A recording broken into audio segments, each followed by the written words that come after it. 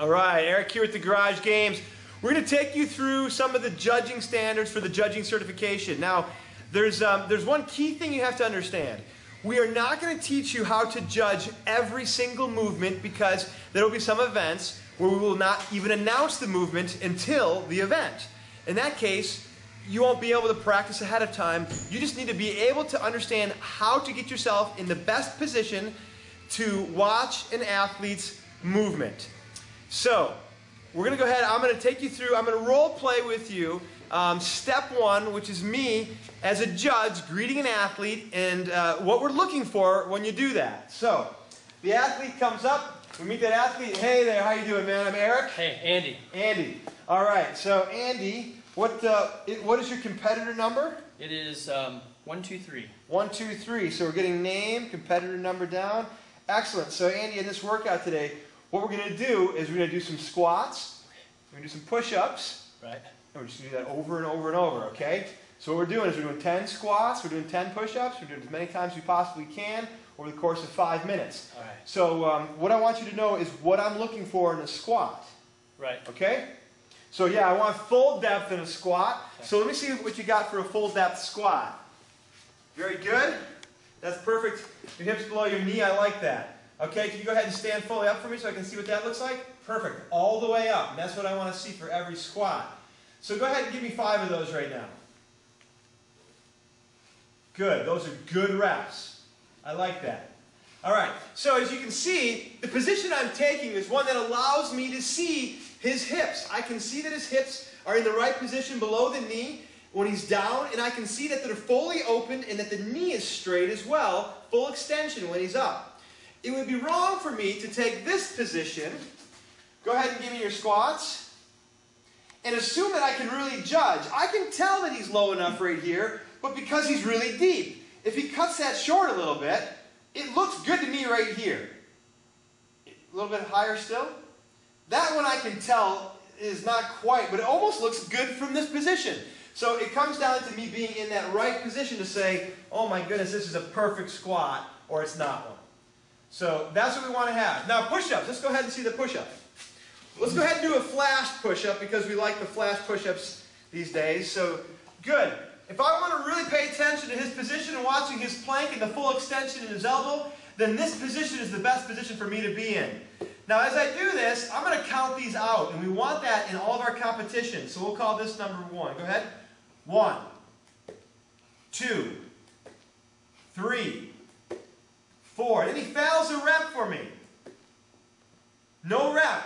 I didn't count it because you didn't get high enough. Higher. There you go. 5. All the way up. Come on, bring it up. 6. I'm cueing the athlete. I'm not just sitting here and silently in my head saying, no rep, no rep, no rep. And then when he asks me, because I've been in my head, and he says to me, how many reps do I have? 0. What? That's not a good situation. So we want you to be able to communicate with the athlete. Okay, you can cut that there. All right, so when you show up to be tested on site, your test will be a very short test. We'll be looking for these 3 key ingredients.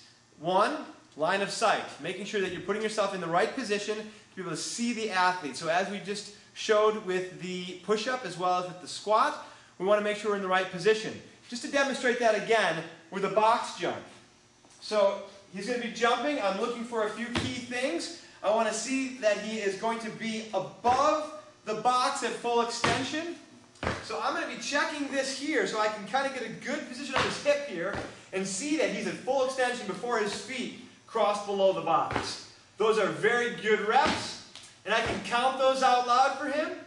And so that's the second thing that we're going to be testing you on, is your verbal cues, how well you cue your athlete. So to count out loud, to communicate to him, to let him know that the rep is good by a number, or that the rep is bad by a communication of what was wrong. So go ahead and give me a bad rep. You got to get all the way up, full extension at the top. You got to stop. None of those counted. I no repped all of those. There you go, that counts. 4, we'll say. 5. So you can see we're going to make sure, I'm going to step in and stop him even. I'm going to let him know, I'm not counting these. Let your athlete know. That is really, really important if we want to make sure that he gets his best performance and that we get a whole lot less flack from him later because he says, well, my judge was no-repping me and he didn't tell me. So that's necessary. And then the third thing that we're going to be testing you on is your personality confidence. So this here is, pick a famous CrossFitter. Brandon. Brandon Phillips. It's a good choice. And so we're going to assume that Brandon on this day isn't at 100%. And so he does a box jump here. No rep. What? I rep every one of them. Listen, I know who you are, but still, no rep. What did I do wrong? You weren't a full extension above the box. Let me see another one. Get up there. But Come on. Brandon. Let's go. Come on. Good. Good rep. Good rep. Good rep. Good rep. No rep. No rep. You don't know what you're talking about. No rep. Oh! Confident. I don't care who this is. I'm just Andy. If it's no rep, it's no rep. And that's important. We want to make sure our judges feel comfortable and confident they can say anything they need to, besides slander and aggression, to their athlete to ensure that they know that that rep didn't count. All right. We're looking forward to seeing some amazing judges in these future competitions. Thanks. All right, so the wrap-up on this is that we are not going to be judging you on every movement standard when we test you. We won't be testing you on those because we want to test your ability just to do those three things. And we know that you're going to have a chance to see movement standards because for every event we will always release a movement standard video. So then it's up to you as a judge to review those movement standards and then be prepared for the event. All right, thanks guys.